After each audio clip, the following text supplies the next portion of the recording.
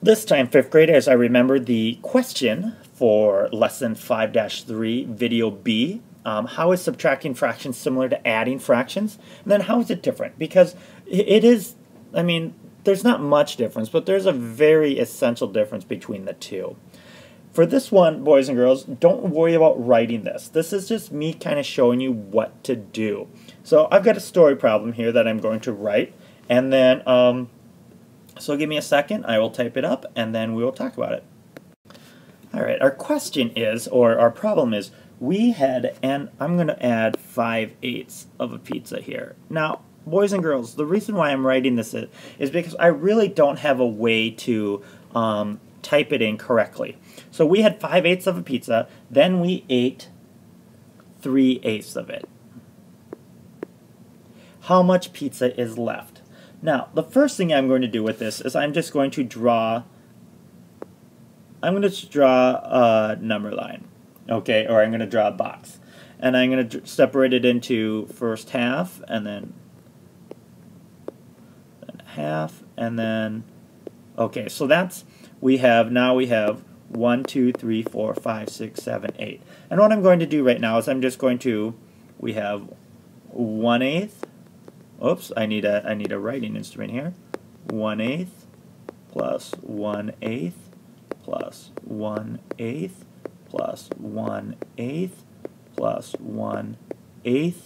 So that's 1, 2, 3, 4, 5. So we have 5/8, and I'm just going to signify that by highlighting these.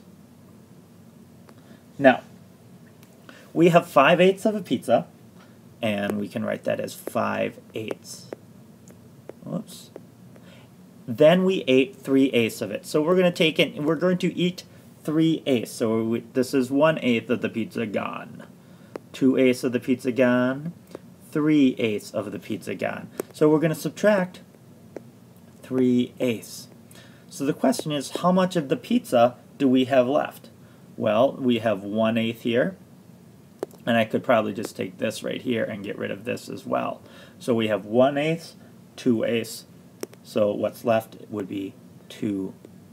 Oh, for some reason my stylus is not working very well this evening. So what we have left would be 2/8. Now, ladies and gentlemen, the one thing that I kind of pointed out before is, do you see how I wrote my fraction like this? We want to get used to writing fractions with a horizontal line, so 1/4, rather than writing fractions with a diagonal line, 1/4. This is something we want to stop doing. Okay, we want to do our best to make sure they are written with a horizontal line. All right, I've got one more problem that we will talk about, and again, this is something that you don't necessarily have to write down, just as long as you're following along and everything makes sense. All right, this problem is, 5th graders, if 6, oops, I need the pen here, if 6/7 of the class was in school and 2/7 of the class went to the library, what fraction of the class is less? Now again, ladies and gentlemen, don't worry about writing the story problem down. More than anything, I want you to write down, if you're copying anything, the math aspect of it, the drawings and the mathematical work that I'm doing. So if 6/7 of the class was in school and 2/7 of the class went to the library, what fraction of the class is left? Now we can look at this as 6/7 less 2/7, okay, which would give us something, or we can also look at it as 1/7 plus 1/7 plus 1/7 plus 1/7 plus 1/7 plus 1/7.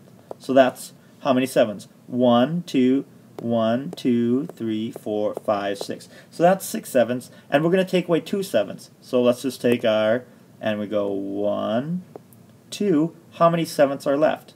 Well, 1, 2, 3, 4. That's 4/7. 4, and we keep our language the same. And here, 6 minus 2 is 4. And again, we're going to keep our denominator the same because we're still talking about the number that we split the group into, and it's going to be 4/7. So, ladies and gentlemen, these are two problems.